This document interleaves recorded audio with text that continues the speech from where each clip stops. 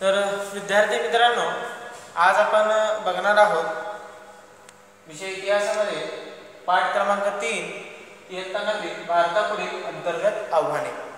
भारतापुढील अंतर्गत आव्हाने हा पाठ आपण बघत असताना पाठीमागच्या पाठामध्ये आपण बघितलं की 1960चं दशक, 1980चं दशक, 90चं दशक आपण बघितलं आणि एवढं सगळं बघितल्यानंतर आपल्याला कळालं असेल की भारतापुढे नेमकी कशा पद्धतीनं आव्हान आपल्याला आहेत ते समजलं असेल. दुसरी एक गोष्ट इथे लक्षात घ्या की मागच्या पाठामध्ये पण तुम्हाला सांगितलं मी की भारताच्या जम्मू काश्मीर पासून ते कन्याकुमारी पर्यंत आणि इकडं गुजरात मुंबई पासून ते तिकडं त्रिपुरा मेघालय आसाम या त्या पूर्वेच्या बाजूपर्यंत म्हणजे ज्या 7 भगिनी राज्य ज्याला म्हणतात, या सर्वांपर्यंत काय आहे की आपला भारत देश पूर्ण पसरलेला आहे. त्याचबरोबर ते तुम्हाला मी सांगितलं विद्यार्थी मित्रांनो की आपल्या भारत देशामध्ये विविध प्रकारचे धर्म आपल्या या ठिकाणी आहेत. त्याचबरोबर वेगवेगळ्या प्रकारच्या जाती आपल्या या ठिकाणी आढळतात. त्याचबरोबर ती आपल्या भारत देशामध्ये बोलीभाषा म्हणजे बोलणाऱ्या भाषिकांचा प्रदेशसुद्धा खूप मोठा आहे, लक्षात ठेवा. बाहेरच्या देशामध्ये बघितलात तर याचं प्रमाण काय आहे, खूप कमी आहे, लक्षात ठेवा. एक उदाहरण सांगेन की आपल्या देशाची लोकसंख्या जर ध्यानात धरली, आपल्यातलं एखाद्या जिल्ह्याची संख्या समजा एक 28 लाख असेल आपल्या जिल्ह्याची संख्या, तर 28 लाख लोकसंख्येचा एक देश आपल्या पृथ्वी तलावरती उपलब्ध आहे. म्हणजे आपल्या एका जिल्ह्याची लोकसंख्या जगातल्या एका देशाची लोकसंख्या आहे, लक्षात ठेवा. आणि असे आपल्याकडं साधारणतः 500 ते 550 जिल्हे आपल्या भारत देशामध्ये आहेत विद्यार्थी मित्रांनो. म्हणजे एवढा अखंड भारत आपला जो आहे तो अखंड भारत आपला वेगवेगळ्या धर्मांनी बनलेला आहे, वेगवेगळ्या जातींनी बनलेला आहे, वेगवेगळ्या बोलीभाषा या ठिकाणी काय केल्या जातात, बोलल्या जातात. लक्षात घ्या विद्यार्थी मित्रांनो, ज्या पद्धतीनं या सर्व वेगवेगळ्या चालीरीती वेगवेगळ्या बोलीभाषा जरी असल्या तरी आपल्या भारत देशामधली अखंडता ही कुठेही तुटत नाही, लक्षात ठेवा. आणि कोणी जरी तोडण्याचा ती अखंडता प्रयत्न केला तरी आपण अखंडता ती तोडून देत नाही, लक्षात ठेवा. आता या पाठामध्ये आपण बघणार आहोत की भारतापुढील अंतर्गत आव्हाने. आता अंतर्गत आव्हाने म्हणजे काय, तर विद्यार्थी मित्रांनो लक्षात ठेवा की भारत हा देश आहे आणि भारताच्या बाजूला जे राष्ट्र आहे त्यांचा कोणत्याही आव्हानाचा या ठिकाणी आपण विचार करायचा नाही. तर भारत देशामध्ये आतमध्ये असलेली अंतर्गत आव्हानं म्हणजे भारत देशामध्ये असलेली 29 घटक राज्य आणि 9 केंद्रशासित प्रदेश. पूर्वी 7 होती केंद्रशासित प्रदेश, आता 2 वाढलेले आहेत, 9 केंद्रशासित प्रदेश झालेले आहेत, लक्षात ठेवा. आणि घटक राज्य किती, 29 झालेले आहेत. तर हे सर्वांचं मिळून काय केलं जातं, आपला भारत देश हा चालत असतो. हे सर्व राज्य आणि केंद्रशासित प्रदेश सगळं मिळून आपला भारत देश चालत असतो, लक्षात ठेवा. तर विद्यार्थी मित्रांनो, हे भारत देश चालत असताना म्हणजे आपला राज्यकारभार चालवत असताना खूप मोठ्या समस्या आणि खूप अडीअडचणी या देशाच्या प्रत्येक गोष्टीमध्ये येत असतात. मग त्याच्यामध्ये आपण बघत असाल की फुटीरतावादी चळवळी या भारतामध्ये आहेत. त्याचबरोबर ती ईशान्य भारतातील समस्या, त्याच्यानंतर नक्षलवादाची समस्या, जमातवाद, प्रदेशवाद ह्या सुद्धा काय आहेत, भारतामध्ये मोठ्या प्रमाणामध्ये समस्या असल्याचं आपल्याला आढळतं. त्याच्यामध्ये आपण काय बघणार आहोत पहिल्यांदा, तर पंजाबमधील असंतोष हा पहिल्यांदा आपण बघणार आहोत.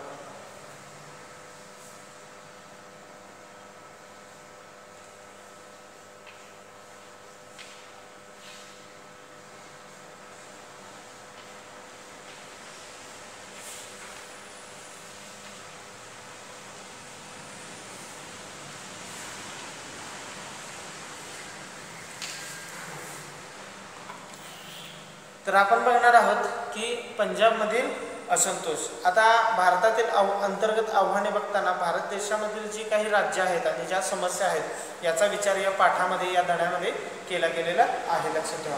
आता पंजाबमधील असंतोष म्हणजे काय, तर पंजाब या राज्यामध्ये अकाली दल हा प्रमुख राजकीय पक्ष होता, लक्षात ठेवा. आणि 1973 मध्ये अकाली दलाने आनंदपूर साहिब नावाचा ठराव मंजूर केलेला होता. अकाली दल नावाचा काय आहे, एक प्रमुख राजकीय पक्ष आहे आणि त्यांना आनंदपूर साहिब हा ठराव 1973 साली त्यांनी काय केलेला, मंजूर केला होता. आता ते ठराव नेमका आनंदपूर साहिब काय होता तो बघा. तर या ठरावामध्ये काय लिहिलेलं की चंदीगड पंजाबला द्यावं, म्हणजे आता चंदीगड जी राजधानी आहे ती कुणाला द्यावी, पंजाबला द्यावी आणि इतर राज्यातील पंजाबी भाषिक प्रांत पंजाबमध्ये समाविष्ट करण्यात यावे. म्हणजेच काय मागणी होती, आताचं जे चंदीगड राज्य आहे ते पंजाबला मिळावं, लक्षात ठेवा, अशी मागणी होती. आणि त्याचबरोबर ती समजा पंजाबी लोक ज्या ठिकाणी समूहाने जास्त असतील तर ते प्रांत काय करावेत की पंजाब राज्याला जोडावेत, अशी त्या अकाली दलाची काय होती, मागणी होती, लक्षात ठेवा. म्हणजे समजा पंजाबमधले काही लोकांचा समूह मोठ्या पद्धतीनं महाराष्ट्रामध्ये राहत असेल. आता महाराष्ट्रामध्ये बघायला गेला तर नांदेड या ठिकाणी काय आहेत, शीख लोक वस्ती काय आहे जास्त प्रमाणात आढळते, कारण तिथं गुरुद्वारा आहे, लक्षात ठेवा. त्या ठिकाणी मोठ्या पद्धतीनं शीख धर्मीयांची लोक आढळतात. म्हणजेच काय की अशा पद्धतीनं जे जे भारतामध्ये ठिकाण आहेत ती सगळी कशाला जोडावीत, पंजाबला जोडावीत, असं त्यांचं काय होतं, मत होतं. म्हणजेच इतर राज्यातील भाषिक प्रांत पंजाबमध्ये समाविष्ट करावे, पंजाब राज्यास अधिक स्वायत्तता देण्यात यावी आणि अशा पद्धतीनं अनेक गोष्टींची मागणी काय केलेली याच्यामध्ये केलेली आपल्याला दिसून येते, लक्षात ठेवा. त्याच्यानंतर बघा 1977 साली अकाली दल पंजाबमध्ये सत्तेवरती आला. म्हणजे 1973ला त्यांनी मागणी केलेली, आनंदपूर साहिब ठराव केला आणि त्याच्यानंतर ज्या निवडणुका लागल्या त्या निवडणुकामध्ये काय झालंय तर अकाली दलाने बाजी मारलेली आहे आणि 1977 अकाली दल पंजाबमध्ये सत्तेवरती आला आणि अकाली दलाने सत्ता घेताना जुन्या मागण्यांबरोबर पंजाबला नदी पाणी वाटपात पाणी वाढवून द्यावे अशी सुद्धा काय केलेली आहे, मागणी केलेली आपल्याला आढळून येते. आता आपण जर बघत असताना पंजाबचा असंतोष आहे तो कशा पद्धतीनं पुढं उपाडत जातोय किंवा कशा पद्धतीनं होतोय हे तुम्ही विद्यार्थ्यांनी काय करायचं आहे, लक्षामध्ये ठेवायचं आहे. 1980 पंजाबमध्ये स्वतंत्र खलिस्तान चळवळीने काय धरलेलं आहे, मूळ धरलेलं आहे, लक्षात ठेवा. आता याच काळात अकाली दलाचे नेतृत्व संत हरचरण सिंग लोंगोवाल हे करत होते. ते सुवर्ण मंदिरात बसून आपल्या कार्यकर्त्यांना निदर्शने आदेश देण्याचं काम ते करत होते, लक्षात ठेवा. सुवर्ण मंदिराच्या दुसऱ्या बाजूस कट्टर खलिस्तानवादी जर्नेल सिंग भिंद्रनवाले यांच्या भोवती सशस्त्र अनुयायी गोळा होऊ लागले आणि या काळात दहशतवादी अतिरेकी कारवायांना काय झालेले सुरुवात झालेली आपल्याला आढळून येते. आणि 1981 संपादक लाला जगतनारायण खून प्रकरणी भिंद्रनवाले यांना काय झाली, अटक झाली आणि अटक झाल्यानंतर यातूनच पुढं काय झालं, हे वातावरण अधिक चिघळत गेलेलं आपल्याला दिसून येतं. यातूनच मग 1983 पंजाबमध्ये राष्ट्रपती राजवट लागू झाली.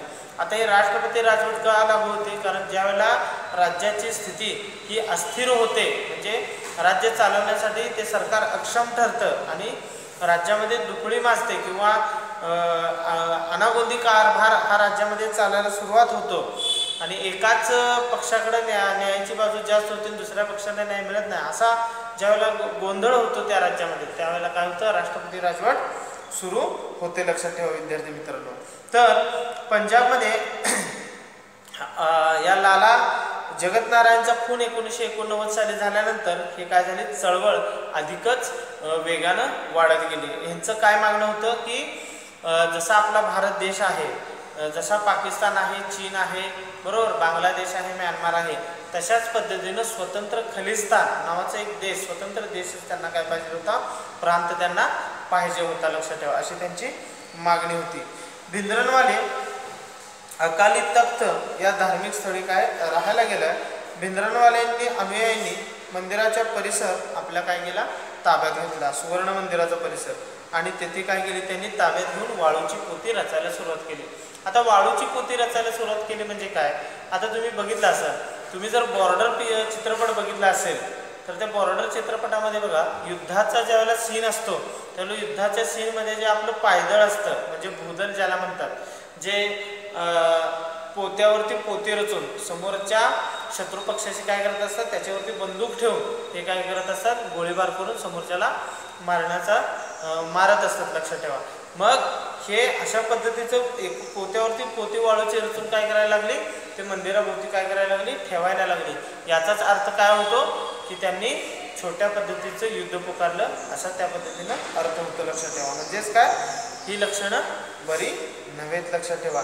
मग वाळूची पोती रचली, परिसराला किल्ल्याचे स्वरूप आले, त्यामुळे पंजाबातील शांतता काय झाली, धोक्यात आली आणि लोकशाही समोर काय होतं, हे मोठ्या पद्धतीचं आव्हान होतं. लक्षात ठेवा. म्हणजेच काय, तर लोकशाहीमध्ये अशा पद्धतीच्या कोणत्याही गोष्टींना ठरा संविधान देत नाही. लक्षात ठेवा. ज्या काही तुमच्या मागण्या असतील, जे काही तुम्हाला सांगायचं असेल, तर ते काय करायचं, निवेदने अर्ज देऊन तुम्ही धरणे आंदोलनं करून या पद्धतीनं तुम्ही काय करू शकता, एखादी मागणं सरकारला मागू शकता आणि ते सरकारनं पूर्ण करायचं की नाही ते काय करतं, सरकार त्या त्या परिस्थितीनुसार काय करत असतं, ठरवत असतं. त्या मागण्या जर योग्य असेल, कुठेही भारताच्या अखंडतेला धोका नसेल, तर ते काय करतं, मागण्या मान्य करतं. कुठंतरी भारताची अखंडता तुटत असेल आणि त्याच्यामुळं नुकसान होत असेल आपल्या भारत देशाचं आणि जागतिक स्तरावरती आपला म्हणजे पद कमी होत असेल, तर अशा ठिकाणी सरकार काय करतं, त्याच्या विरोधामध्ये निर्णय देत असतं. भारत देशाची मान कुठेही खाली जाईल अशा पद्धतीचे कोणत्याही प्रकारचा निर्णय हे भारत सरकार अजिबात देत नाही. लक्षात ठेवा. मग पंजाबमधील असंतोष, आपण आता हा मुद्दा बघितला की काय झालं, पंजाबमध्ये अकाली दल होतं आणि त्यांची काय केलं, त्यांचा पक्ष होता अकाली दल, तर त्यांनी आनंदपूर साहिब काय केला, ठराव मंजूर केला आणि मंजूर केल्यानंतर त्याच्यामध्ये वेगवेगळ्या गोष्टी त्यांनी मांडलेल्या आपल्याला दिसून येतात. आणि 73 साली आनंदपूर साहिब ठराव मांडल्यानंतर त्यांची 1977ला काय आली, सत्तेमध्ये ते आलेले आहेत आणि सत्तेमध्ये आल्यानंतर सुद्धा वेगवेगळ्या मागण्या त्यांनी केलेल्या आपल्याला आढळतात. आणि त्याच्यानंतर तुम्ही बघितलं की 1980मध्ये स्वतंत्र खलिस्तानची मागणी काही लोकांनी केली. त्याच्यामध्ये वेगवेगळे लोक होते, तर नेतृत्व त्या अकाली दलाचं कोण करत होतं त्यावेळेला, संत हरचरण सिंग लोंगोवाल हे त्याचं चळवळीचं काय करत होते, आंदोलनाचं नेतृत्व करत होते. आणि त्याच्यानंतर तुम्ही वेगवेगळ्या घटना मी तुम्हाला सांगितलेल्या आहेत. आता पुढचा मुद्दा आपण बघायचा आहे, ऑपरेशन ब्लू स्टार.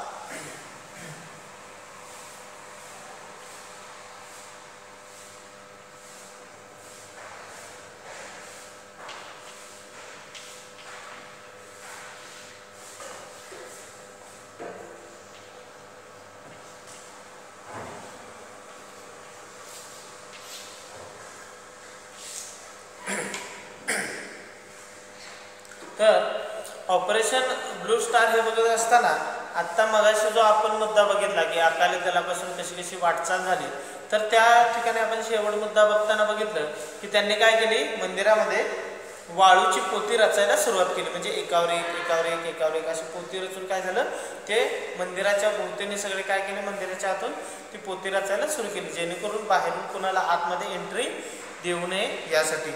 मग अशा पद्धतीनं त्यांनी काय केलं की मंदिरामध्ये पोती रचून ती युद्धजन्य परिस्थिती त्या ठिकाणी काय केली, निर्माण केली.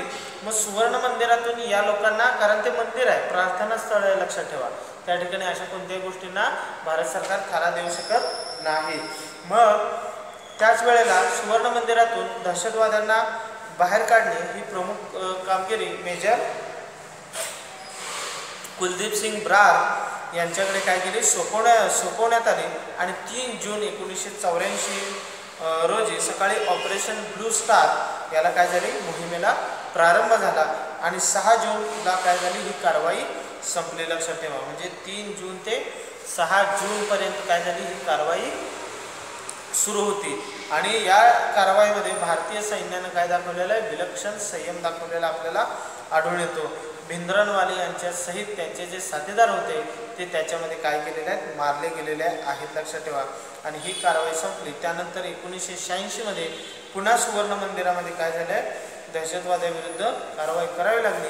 त्याला ऑपरेशन ब्लॅक थंडर असं म्हणतात. लक्षात ठेवा. आणि येथून पुढे पंजाबमध्ये शांतता प्रस्थापनेस गती मिळाली. पंजाबमधील असंतोष कशा पद्धतीनं सुरू झाला तर अकाली दलाने काय केलेला, आनंदपूर साहिब काय केलेला, ठराव मांडलेला. त्याच्यानंतर हळूहळू घटना घडत गेल्या. स्वतंत्र खलिस्तानची मागणी असेल, त्याच्यानंतर सुवर्ण मंदिरामध्ये लपलेले काही शीख लोक असतील, ते निंद्रणवाले असतील, तर यांनी मागणीसाठी जोर धरण्यासाठी त्या ठिकाणी वाळूची पोती रचली आणि त्याच्यानंतर ती युद्धजन्य परिस्थिती झाल्यानंतर तिथं लष्कराला बोलावं लागलं आणि त्या ठिकाणी काय झालं, 3 जूनला ती कारवाई सुरू झाली. 6 जूनला ती कारवाई संपली विद्यार्थी मित्रांनो. आणि 1986ला सुद्धा अशाच पद्धतीनं काय केला, त्यांच्या जे अनुयायी, त्यांचे जे बाकीचे साथीदार होते, त्यांनी सुद्धा अशाच पद्धतीनं दहशतवाद म्हणजे त्या मंदिरात घुसण्याचा प्रयत्न केला. त्यावेळेला काय केलेलं आहे, त्यांचं हे काम भारतीय लष्करानं पुन्हा एकदा मोडून काढलेलं आहे. त्याला ऑपरेशन ब्लॅक थंडर असं म्हटलेलं आहे. आता आपण बघणार आहोत ईशान्य भारत समस्या.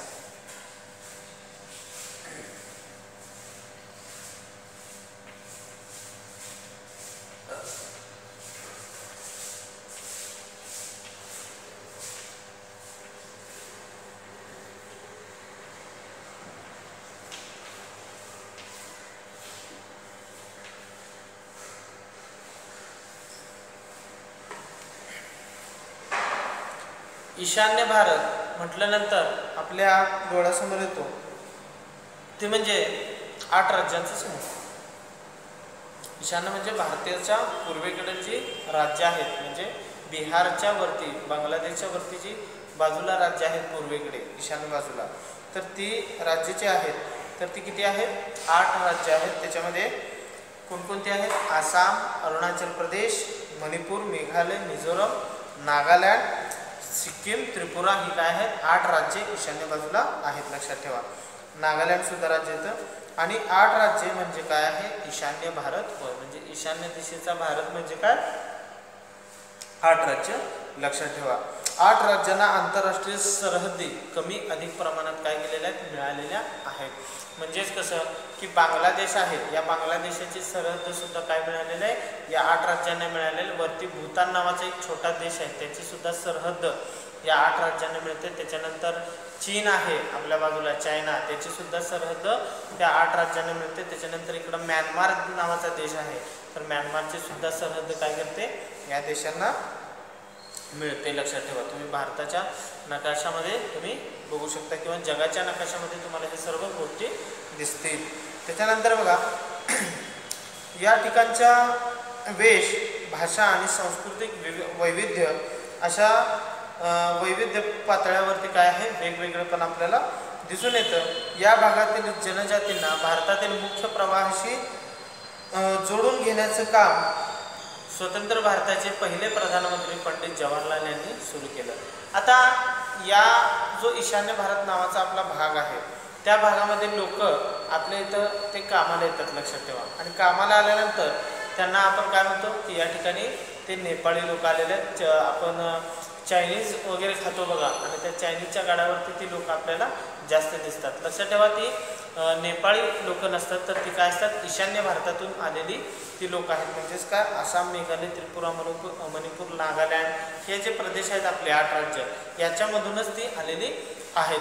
थोडंसं काय झालेलं आहे की आदिवासी जनजीवन अजूनही त्या ठिकाणी काय आहे, अस्तित्वात आहे. लक्षात ठेवा, आणि ते आदिवासी जनजीवन अजूनही त्या ठिकाणी थोडंसं अस्तित्वात असल्यामुळं ते आपल्यापेक्षा काय आहेत, वेगळे आपल्याला ते वाटत असतात. पण लक्षात ठेवा, ते जरी रूपाने किंवा अशा पद्धतीने जरी वेगळे ते दिसत असले तरी ते वेगळे नाहीत, ते भारत देशाचेच नागरिक आहेत. लक्षात ठेवा, मग असं वेगळेपण वाटू नये यासाठी काय केलेलं आहे, पंडित जवाहरलाल नेहरूंनी त्यावेळेपासून प्रयत्न सुरू केलेले आहेत की यांच्यामध्ये काय झालं पाहिजे की यांचा आणि भारत देश म्हणजे आपल्या देशातील सर्व लोकांचं एकमेकांशी मिळून मिसळून सगळ्यांनी वागलं पाहिजे. लक्षात ठेवा, मग 1954 मध्ये त्यांनी नेफा नावाचा भाग काय केला, निर्माण केलेला आपल्याला दिसून येतो. आसामकडील उत्तरेतील जनजातीचा प्रदेश होय, आणि या भागातील शेकडो जमातींचा विकास या त्यांची संस्कृती जपूनच साधण्याची भूमिका त्यांनी घेतलेली होती. लक्षात ठेवा, म्हणजेच काय, हे जे आदिवासी लोक आहेत लक्षात ठेवा. हे वनवासी जमाती म्हणतात. खरं तर वनवासी हा शब्द थोडासा चुकीचा वाटतो. आदिवासी हा शब्द बरोबर वाटतो. याचं एकमेव कारण का, वनवासी म्हटल्यानंतर आपल्याला कळतं की वनात राहणारे लोक, पण वनवासी म्हणजे वनात राहणारे, जंगलात राहणारे असं कळतं. पण आदिवासी हा शब्द एवढा खूप छान आहे आणि आदिवासीच हा शब्द सर्वांनी वापरावा. याचं कारण का, आदिवासी या शब्दाचा अर्थ काय होतो, आधीपासून तिथं वास करणारे म्हणजे राहणारे लोक, म्हणजे ते इथले काय आहेत, मूळचे निवासी आहेत. त्यांना काय म्हणतात, मूळ निवासी लोक म्हणतात. त्यासाठी काय वापरायचा शब्द, आदिवासी हा शब्द काय आहे, वनवासी या शब्दापेक्षा योग्य आहे. लक्षात ठेवा. म्हणजेच काय, वनवासी म्हटल्यानंतर त्या ठिकाणी जंगलामध्ये राहणारे वगैरे लोक होतात, पण आदिवासी लोक म्हटल्यानंतर काय होतात, ते काय आहेत, पूर्वीपासून या ठिकाणी राहणाऱ्या त्या काय आहेत, जमाती आहेत. लक्षात ठेवा. त्यामुळे त्या ठिकाणी आदिवासी हा शब्द त्यांनी वापरलेला आहे. आणि संविधानाच्या 6व्या अनुसूचीमध्ये सुद्धा या भागाविषयी काय केलेलं आहे, खास तरतुदी केलेल्या आपल्याला आढळतात. 1965 साली या भागाची जबाबदारी परराष्ट्र मंत्रालयाकडे सोपवण्यात आली. आता या भागाची जबाबदारी परराष्ट्र मंत्रालयाकडे सोपवण्यात आली. याचं एकमेव कारण काय माहिती आहे विद्यार्थी मित्रांनो, तर त्याचं कारण सांगतो की हे जे 8 राज्य आहेत यांच्या ज्या सीमा आहेत, त्या सीमा काय केलेल्या आहेत, बाहेरच्या देशांना लागून या सीमा आहेत. लक्षात ठेवा. आणि बाहेरच्या देशाची जी राज्य त्या भारत देशाच्या कडेला आहेत, ती काय करतात, फूस लावून किंवा कोणत्या प्रकारचं आमिष, प्रलोभने अशा पद्धतीने देऊन तिथल्या जमिनी बळकावण्याचं ती काय करतात, काम करत असतात. किंवा तिथलं सैन्य थोड्याशा पद्धतीनं आतमध्ये, आता भारतची समस्या तुम्ही बघताय तशा पद्धतीने आत भारतामध्ये घुसण्याचा ते प्रयत्न करतात. म्हणून काय केलेलं आहे की या ठिकाणची जबाबदारी परराष्ट्र मंत्रालयानं आपल्या खांद्यावरती केलेली आहे. लक्षात ठेवा. म्हणजे त्या ठिकाणची धोरणं ठरवण्याचं काम परराष्ट्र मंत्रालय करत असतं. ईशान्येकडील या प्रदेशांना मुख्य प्रवाहात सामील करून घेण्यासाठी 1971 मध्ये ईशान्य परिषद कायदा काय केला, करण्यात आला. म्हणजेच काय की आपण भारत देशामध्ये राहत असताना उत्तरेकडील राज्य आणि दक्षिणेकडील राज्य असं बघत असताना ईशान्येकडील राज्यांचा सुद्धा विचार आपण केला पाहिजे. तुम्ही दक्षिणेकडील राज्यातील लोक बघितले असाल, म्हणजे सगळे डोंगर दऱ्याखोऱ्यातले आपण सगळे लोक आहोत. लक्षात ठेवा. म्हणजे आपण सह्याद्री पर्वतरांगामध्ये राहणारे लोक आहोत. त्याच्या खाली थोडंसं दक्षिणेमध्ये गेला, तामिळनाडू, कर्नाटक, बरोबर, केरळ या साईडला गेला तर त्या ठिकाणची लोक तुम्हाला वेगळे आढळतील. आणि उत्तर भारतात गेला तर महाराष्ट्रापासून वरती कुठं, मध्य प्रदेश, उत्तर प्रदेश, बिहार, उत्तराखंड, बरोबर, राजस्थान, गुजरात हे साईड बघितला तर या साईडची लोकांची राहण्याची पद्धत वेगळी आहे. पण या सगळ्या लोकांपेक्षा ईशान्य भारतातील लोकांची काय आहे, सगळ्यांपेक्षा वेगळं राहण्याची त्या ठिकाणी काय आहे, पद्धत आहे. लक्षात ठेवा. त्यांनी काय केलेलं आहे, अजूनही आपल्या पूर्वजांच्या संस्कृती जी आहे, आठवणी जी आहेत त्या अजूनही जपून ठेवण्याचं काम त्या आदिवासी जमातींनी केलेलं आहे. आणि तेच पुढं जपून ठेवून त्यांना मुख्य प्रवाहात सामील करण्यासाठीच ईशान्य परिषदेची काय केली, परिषद कायदा त्या ठिकाणी 1971 मध्ये करण्यात आली की जेणेकरून ते मुख्य प्रवाहामध्ये यावेत. आर्थिक व सामाजिक क्षेत्रातील समान हिताच्या बाबी, आंतरराज्य वाहतूक, वीज, पूर नियंत्रण इत्यादी संबंधी केंद्राला सल्ला देण्याचे काम काय करते, ही परिषद करत असते. म्हणजेच काय, त्या ठिकाणी 8 ही राज्य आहेत, त्यामध्ये डोंगर रांगांचा प्रदेश काय आहे, सर्वाधिक जास्त आपल्याला आढळतो. पाऊस सुद्धा त्या ठिकाणी सर्वाधिक जास्त आढळतो. लक्षात ठेवा. आपल्याला जसं या ठिकाणी कोयना धरणावरती कोयना नगर असेल, नवजा असेल, महाबळेश्वर असेल, तर या ठिकाणी जसा पद्धतीने पाऊस होतो, लक्षात ठेवा, साधारणतः ते बघितलं आपण कोयना, नवजा, महाबळेश्वर, तर या ठिकाणी साधारणतः वर्षभरामध्ये काय करतो तर 5000 मिलीमीटर इतका पाऊस पडत असतो. तर तशाच पद्धतीनं त्या ठिकाणी बघितलं तर चेरापुंजी नावाचा भाग आहे, तर त्या ठिकाणी काय भारत देशामधला सर्वाधिक पाऊस त्या चेरापुंजीमध्ये पडत असतो. लक्षात ठेवा. मग अशा पद्धतीनं त्या ठिकाणी व्यवस्था असल्यामुळं त्या ठिकाणी लोकांचं राहण्याची, खाण्याची व्यवस्था आणि बाकीची वाहतुकीची साधनं ही जास्त मोठ्या प्रमाणात उपलब्ध होऊ शकत नाहीत. त्यामुळं त्या ठिकाणी वाहतुकीसाठी रस्ते करण्यासाठी सुद्धा मोठ्या अडचणी निर्माण त्या ठिकाणी होत असतात. लक्षात ठेवा. आणि त्यामुळे काय की स्थानिक लोकांचा सुद्धा या गोष्टींना काय असतो विरोध असतो, की अशा पद्धतीच्या गोष्टी आम्हाला नको, आम्ही आमच्या पद्धतीनं पारंपरिक आम्ही जगू अशा पद्धतीने ते सांगत असतात. त्यामुळे त्या मानसिकतेतून बाहेर काढण्याचं काम कोण करत असतं, भारत सरकार हे आपल्या पद्धतीने ते काम करत असतं. त्याचबरोबर ते त्या ठिकाणी शिक्षणाचं प्रमाण हे खूप कमी होतं. त्या ठिकाणी प्रत्येक आदिवासी जमातीमध्ये जाऊन सामाजिक संघटना असतील त्यांनी काय केलेलं आहे, त्या ठिकाणी काम केलेलं आहे आणि काम केल्यानंतर त्यांच्या मुलांना काय केलेलं आहे, शिकण्यासाठी प्रोत्साहित केलेलं आहे. त्यांच्यासाठी वेगवेगळ्या प्रकारच्या शिष्यवृत्ती त्यांनी त्या ठिकाणी देण्याचा प्रयत्न भारत सरकारने केलेला आहे आणि त्यांना सुद्धा मुख्य प्रवाहामध्ये सामील करून घेण्याचे प्रयत्न केलेले आहेत. आणि हे सर्व करत असताना त्यांच्या आदिवासी संस्कृतीला, त्यांची जी काही पूर्वपार चालत आलेली 5,000-6,000 वर्षाची जी काही संस्कृती आहे त्या संस्कृतीला कुठेही धक्का न लावता या सर्व गोष्टी करण्याचं काम या भारत सरकारने केलेलं आपल्याला आढळून येतं, लक्षात ठेवा. याच्यानंतर आपण बघणार आहोत की प्रत्येक राज्यामध्ये नेमक्या कोणकोणत्या घडामोडी आणि घटना घडल्या त्या ईशान्येकडील राज्यामध्ये. त्याच्यामध्ये पहिलं राज्य आहे त्याचं नाव आहे मिझोरम.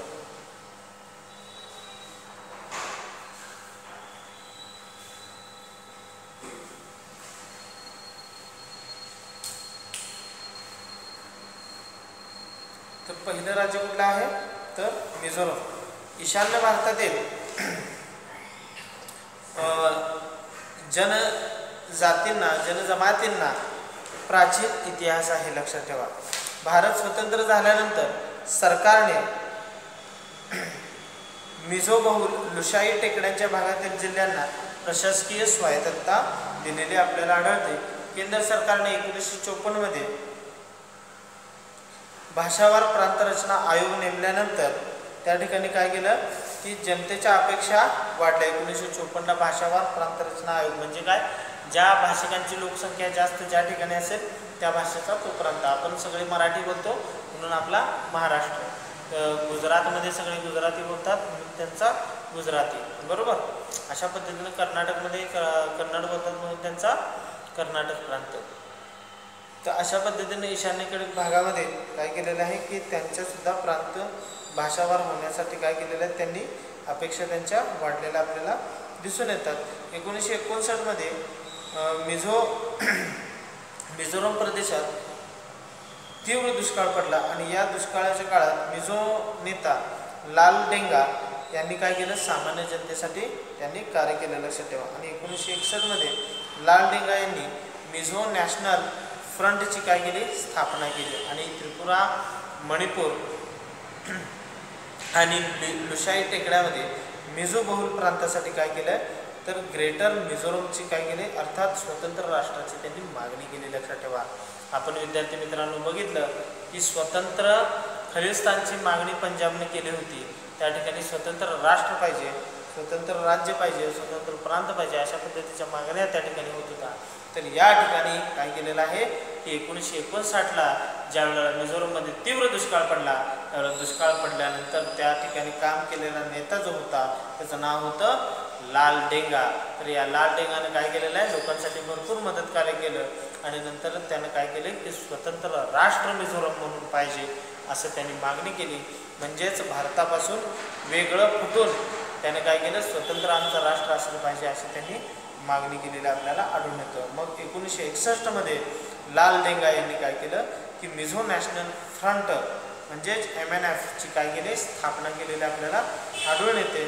त्रिपुरा, मणिपूर आणि लुशाई टेकड्या यामधील काय मिझो बहुल हा जो भाग आहे याचं ग्रेटर मिझोरम नावाचं राष्ट्र असावं अशी त्यांची मागणी होती. आणि मार्च 1966 मध्ये मिझो नॅशनल फ्रंटने स्वतंत्र मिझोरम राष्ट्र नावाचा दिवस काय केला, त्यांनी अस्तित्वात आला असं त्यांनी काय केलं, जाहीर केलं. म्हणजे त्यांनी स्वतःच जाहीर केलं की आम्ही काय आहोत, भारत देशापासून वेगळे आहोत, स्वतंत्र आहोत असं काय केलं त्या लोकांनी जाहीर केलं. आणि प्रधान अशी घोषणा केली. त्यावेळेला प्रधानमंत्री इंदिरा गांधी होता, यांनी ही कठीण परिस्थिती योग्य प्रकारे हाताळून काय केलं, ते बंड जे होतं ते बंड मोडून काढलं आणि 1972 मध्ये परिस्थिती निवळल्यावर मिझो बहुल भागाला केंद्रशासित प्रदेशाचा दर्जा देण्यात आला. आणि 1985 मध्ये राजीव गांधी यांनी फ्रंट यांच्यात काय झाले, तडजोड होऊन मिझोरम राज्याला घटक राज्याचा काय दिला, मिझोरम घटक राज्याचा दर्जा देण्यात आला. आणि लालडेंगा काय झाले राज्याचे मुख्यमंत्री झालेले आपल्याला दिसून येतात.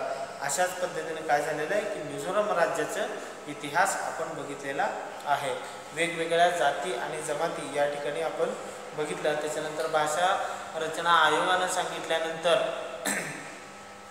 की भाषेवरती सगळे प्रांत होणार आहेत ते सांगितल्यानंतर काय मिझोरमला सुद्धा वाटू लागलं की आपला सुद्धा वेगळा प्रांत असावा असं वाटू लागलं. आणि त्यात तो लालडेंगा नेता होता, त्याला काय वाटलं की आपला काय असावं स्वतंत्र राष्ट्र असावं. ही मागणी काय केली इंदिरा गांधींनी ही मोडून काढली. कारण भारत देशामध्ये 1950 नंतर कुणीही फुटू शकतं का नाही, लक्षात ठेवा, कुणीही तुटून बाहेर पडू शकत नाही. अशा पद्धतीने आपण काय बघितलं की मिझोरम राज्य बघितलं. त्याचा नेता कोण झाला मुख्यमंत्री लालडेंगा नावाचा माणूस मुख्यमंत्री झालेला आपल्याला दिसून येतो. त्याच्यानंतर आपण बघणार आहोत नागालँड.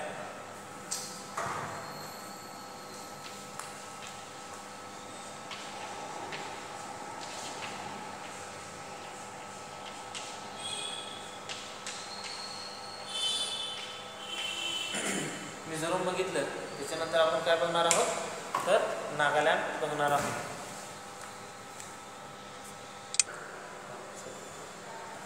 तर विद्यार्थी मित्रांनो आपण आता नागालँडबद्दल काय करणार आहोत माहिती घेणार आहोत. आपण बघितलं की मिझोरममध्ये काय काय झालं. आता नागालँड ईशान्य भागातील जी नागा जमात आहे ही लढाऊ जमात म्हणून काय केले जाते ओळखली जाते, लक्षात ठेवा. आणि या नागा जमातीवरून काय केलेलं आहे याला नागालँड असं नाव दिलेलं आहे. आणि आपण जे भारतातील जुने असं विचारवंतांचं मत आहे की आपण सगळे कोण आहोत नागवंशीय लोक आहोत. म्हणजेच काय हे जुन्या काळातील आपण लोक आहोत. नागा जमात ही लढाऊ जमात आहे आणि ही पूर्व हिमालय, नागा टेकड्या, आसाम आणि म्यानमारचा मध्यवर्ती भाग अशा ठिकाणी ही नागा जमात आपल्याला आढळून येते. नागा जमातीची वस्ती या परिसरात होती आणि 1946 मध्ये काही सुशिक्षित युवकांनी काय केलेलं आहे या ठिकाणी नागा नॅशनल कौन्सिल याची काय केलेली आहे स्थापना त्यांनी केलेली आहे. पुढे त्यांनी नागालँड या स्वतंत्र राष्ट्राची मागणी आपल्याला केलेली आपल्याला आढळते.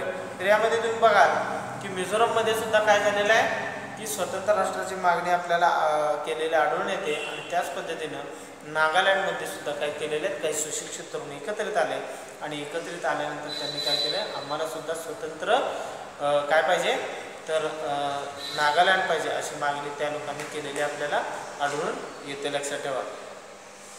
तर त्या ठिकाणी त्यांनी स्वतंत्र राष्ट्राची मागणी केली आणि त्यांचं नेतृत्व अंगामी झापू शकतो. तर विद्यार्थी मित्रांनो आपण आता काय बघतोय तर नागालँड विषयी आपण बघत आहोत. त्यांचं नेतृत्व अंगामी झापू फिजो हे काय करत होते त्याचं नेतृत्व करत होते. 1954 मध्ये NNC ने काय केलं नागालँडच्या स्वतंत्र संघराज्याच्या स्थापनेची काय केली घोषणा त्यांनी केलेली आहे, लक्षात ठेवा. आणि 1955 मध्ये आसाम रायफल्सचे सैनिक आणि स्थानिक यांच्यामध्ये काय झाली चकमक त्या ठिकाणी उडालेली आपल्याला दिसून येते. म्हणजेच का आपलं जे लष्कर आहे त्याच्यामध्ये आसाम रायफल्स नावाचा भाग आहे.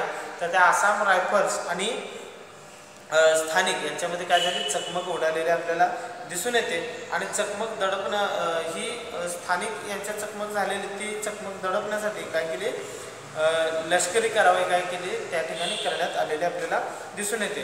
तर केंद्र सरकार आणि NNC यांच्या चर्चेच्या अनेक फेऱ्या झाल्या आणि केंद्र सरकारने काय केलं नागा बहुल भागाला केंद्रशासित प्रदेशाचा काय केला त्या ठिकाणी दर्जा दिला. आणि त्या ठिकाणी नेफामधील नागा बहुल भाग आणि शुएनसॉंगचा भाग एकत्र करून 1 डिसेंबर 1963 नागालँड हा स्वतंत्र राज्य म्हणून काय केलं त्या ठिकाणी अस्तित्वात आलेलं आपल्याला दिसून येतं. त्याच्यानंतर आपण बघणार आहोत आसाम राज्याबद्दल माहिती.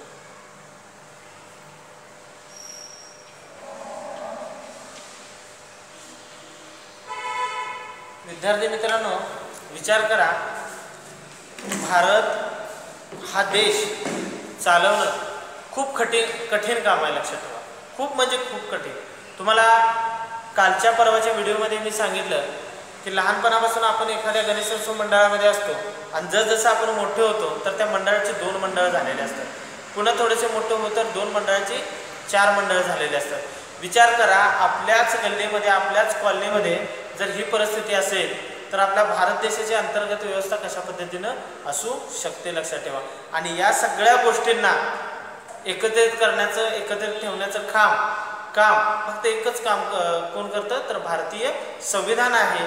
त्यामुळे या सगळ्या घटना, या सगळ्या गोष्टी काय राहू शकतात, एकत्रित राहू शकतात लक्षात ठेवा. याला कुणीही तोडू शकत नाही लक्षात ठेवा. आणि त्याचमुळं आपण आज बघत भारत देश काय आहे, एकत्रित आहे, अखंड आहे. हे केवळ कशामुळे आहे तर भारतीय संविधानामुळे आहे. आणि यासाठी डॉक्टर बाबासाहेब आंबेडकरांचं आपल्यावरती खूप खूप उपकार आहेत, हे विद्यार्थी मित्रांनो लक्षात घ्या. कारण त्यांनी जर त्या तरतुदी केल्या नसत्या तर आपल्यामध्ये अखंडता आणि एकता राहिली नसती. तर विद्यार्थी मित्रांनो बघा, आपण बघणार आहोत पुढचा मुद्दा आसाम.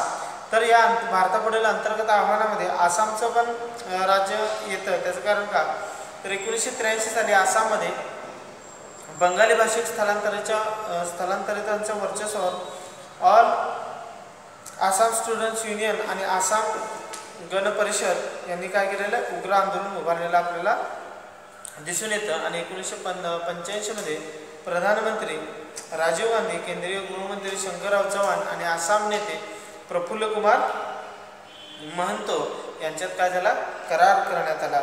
आणि आसाममध्ये घुसखोर असणाऱ्या बांगलादेशी नागरिक जे होते त्यांना काय केलं, आपल्या मूळ ठिकाणी त्यांना परत जाण्यास त्यांनी भाग पाडण्याचं ठरवलं आणि त्या ठिकाणी परत त्यांना पाठवलं. आणि 1986 मध्ये आसाममध्ये ज्यावेळेला निवडणुका झाल्या त्याच्यामध्ये काय झाले, आसाम गण परिषदेचे प्रफुल्ल कुमार महंतो निवडून आले. त्यांना काय केलं, त्या राज्याचा मुख्यमंत्री केलेला आपल्याला दिसून येतं लक्षात ठेवा. आणि त्याच्यानंतर आपण बघणार आहोत अरुणाचल प्रदेश.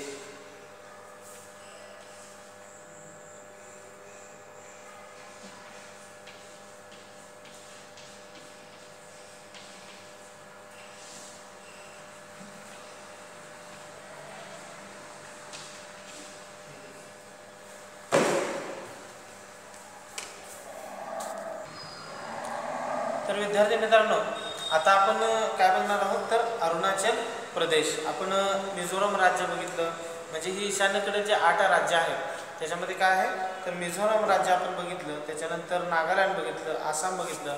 आपण बघणार आहोत आता अरुणाचल प्रदेश.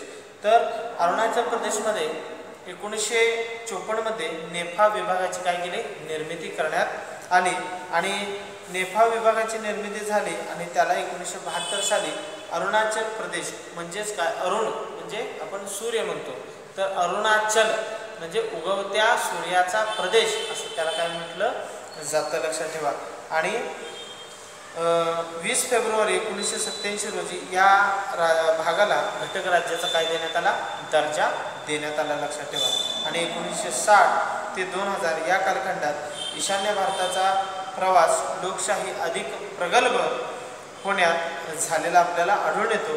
केंद्र सरकारच्या खास योजना, औद्योगिकरण, शिक्षणाचा प्रसार यामुळे हा भाग काय आहे, विकासाच्या मार्गावरती आहे, हे लक्षात ठेवा. आता आज आपण या पाठामध्ये बघत असताना भारतापुढील अंतर्गत आव्हाने, विद्यार्थी मित्रांनो थोडीशी उजळणी घेऊ.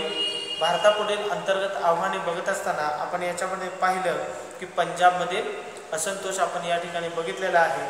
त्याच्यानंतर पंजाबमधील असंतोष कशा पद्धतीने सुरू झाला बघितला. त्याच्यानंतर ऑपरेशन ब्लू स्टार बघितलं, जे 3 जून 1984ला सुरू झालं आणि 6 जूनला ते संपलं. त्याच्यानंतर 1986ला परत एकदा सुवर्ण मंदिरामध्ये काही दहशतवादी घुसलेले त्यांना बाहेर काढण्याचं काम केलं. त्याच्यामध्ये त्या ऑपरेशनला नाव दिलं की ऑपरेशन ब्लॅक थंडर असं त्या ठिकाणी नाव दिलेलं आपल्याला आढळून येतं. आणि एवढ्या सगळ्या गोष्टी बघितल्यानंतर काय केलेलं आहे की या सगळ्या ज्या गोष्टी घडत आहेत ते भारताची अखंडता टिकवण्यासाठी या सगळ्या गोष्टी घडलेल्या आपल्याला दिसून येतात. कारण पंजाबमधल्या लोकांनी काय केलेलं की स्वतंत्र खलिस्तानची मागणी काही लोकांनी केली होती, म्हणजे पंजाब आमचं स्वतंत्र राज्य, स्वतंत्र देश पाहिजे अशी मागणी काय केलेली त्यांनी केलेली. आणि त्याच्यानंतर काय झालेलं आहे, त्या ठिकाणी ऑपरेशन ब्लू स्टार आणि ऑपरेशन ब्लॅक थंडर हे 2 ऑपरेशन त्या ठिकाणी झालेले आपल्याला आढळतात. ऑपरेशन म्हणजे त्या ठिकाणी छोटंसं चकमक युद्ध स्वरूपामध्ये छोटंसं झालेलं आपल्याला आढळतं. त्याच्यानंतर बघितलं आपण की ईशान्य भारतातील समस्या, भारतापुढील अंतर्गत आव्हाने, म्हणजे भारत देशामध्येच आपल्याला किती आव्हानांना सामोरं जावं लागतंय. पाकिस्तान चीनची गोष्ट सोडाच, पण आतल्या आत आपल्या भारत देशामध्ये किती भांडणं आहेत ती मिटवता असं म्हणण्यापेक्षा ती होऊ नये यासाठी भारत सरकार प्रयत्न करत असतं. पण आपल्या भारत देशामध्ये लोक काय आहेत ऐकत नाहीत. लक्षात ठेवा की आपण एकमेकाच्या ह्याच्यामध्ये भांडलं नाही पाहिजे. पण काही वेळा काय होतं, काही लोकांचा स्वार्थ जागा होतो, ते काय करतात भांडणं लावण्याच्या या ठिकाणी प्रयत्न करत असतात. पण भारतीय नागरिक हा जम्मू काश्मीरपासून कन्याकुमारीपर्यंत आणि मुंबईपासून ते आसाम, मेघालय, त्रिपुरा, मणिपूरपर्यंत सर्वत्र काय आहे, भारतीय नागरिक एकच आहे. लक्षात ठेवा. आणि त्यातल्या सीमा असतील किंवा कुठलाही भाग असतील राज्य, कुणीही या घटक राज्यांना तोडू शकत नाही. लक्षात ठेवा. त्याच्यानंतर आपण बघितलं की ही 8 राज्य. त्याच्यानंतर मिझोरम बघितलं. मिझोरममध्ये आपण बघितलं की लाल डेंगा नावाचा जो नेता होता, त्यानं तीव्र दुष्काळ ज्यावेळेला पडला त्यावेळेस त्या दुष्काळामध्ये लोकांना खूप मदत केली आणि खरंच तो नेता चांगला होता, त्यानं खूप मदत केलेली होती. आणि मदत केल्यानंतर काय झालं की पुढं त्यानं काय केलं की स्वतंत्र राष्ट्राची मागणी केली. म्हणजेच काय झालं, थोडंसं चांगलं काम केल्यानंतर आणि त्याच्यामध्ये थोडासा बदल झाला आणि त्यानं स्वतंत्र राष्ट्र मागितलं. ही मागणी काय केली, त्या ठिकाणी त्यांनी सरकारनं हुकूम लावली आणि हुकूम लावल्यानंतर त्या ठिकाणी त्यांना समजावून सांगण्यात आलं की या पद्धतीनं करणं हे चूक आहे. त्याच्यानंतर पुढे निवडणुका झाल्यानंतर ते निवडून आले आणि ते मुख्यमंत्री झाले. त्याच्यानंतर आपण बघितलं नागालँड बघितल्यानंतर त्या ठिकाणी तुम्हाला सांगितलं की आदिवासी जीवन त्या ठिकाणी जगणाऱ्या जमाती आहेत. त्या ठिकाणी नागा जमाती आपल्याला आढळतात. नागा टेकड्या त्या ठिकाणी, त्यानंतर पूर्व हिमालय, आसाम, म्यानमारचा मध्यवर्ती भाग या ठिकाणी आपण बघितलं. त्याच्यानंतर त्याच्या सुशिक्षित लोकांनी जे विद्यार्थी होते त्यांनी नागा नॅशनल कौन्सिलची काय केली, स्थापना केलेली बघितली. त्याच्यानंतर स्वतंत्र नागालँड स्वतंत्र राष्ट्राची त्यांनी स्थापना म्हणजे करण्याची मागणी त्यांनी केली आपण बघितलं. त्याच्यानंतर आपण आसाम बघितलं. आसाममध्ये काय केलं की बंगाल भाषिकांच्या स्थलांतरीसाठी काय केले प्रयत्न त्या ठिकाणी करण्यात आलेले आपण बघितलं. त्यानंतर आसाममध्येच आसाम गण परिषदेचे नेते प्रफुल्ल कुमार महंतो यांनी त्या ठिकाणी कार्य केलं. त्याच्यानंतर ते निवडून आल्यानंतर ते महंतो काय झाले, त्या ठिकाणी राज्याचे मुख्यमंत्री झाले. आणि शेवटचा मुद्दा आपण बघितला अरुणाचल प्रदेश. हा बघितला की 1954मध्ये काय होते, नेफा विभागाची निर्मिती झाली आणि 1972मध्ये त्याला अरुणाचल प्रदेश म्हणजे उगवत्या सूर्याचा देश असं त्या ठिकाणी संबोधण्यात आलं. आणि शेवट या धड्याचा या अरुणाचल प्रदेश या मुद्द्याचा शेवट धडा अजून पुढे आहे, पुढच्या तासाला शिकवायचा आहे. या मुद्द्याचा शेवट करत असताना विद्यार्थी मित्रांनो एवढंच लक्षात ठेवा की ईशान्य भारत जो आहे तो 1960 ते 2000 या कालखंडात काय झालेलं, लोकशाहीच्या दिशेने अतिशय प्रगल्भपणे झालेला आपल्याला आढळून येतो.